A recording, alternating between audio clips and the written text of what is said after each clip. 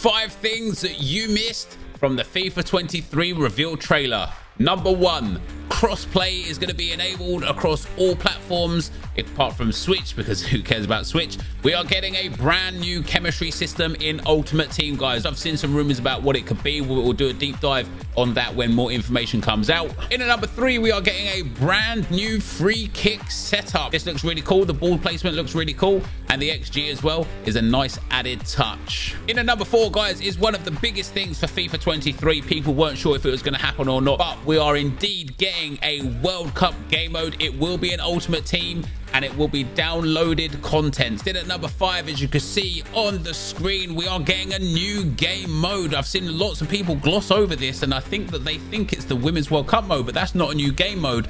So EA are going to be introducing a brand new game mode to FIFA 23. What do you think it will be? Let me know in the comments.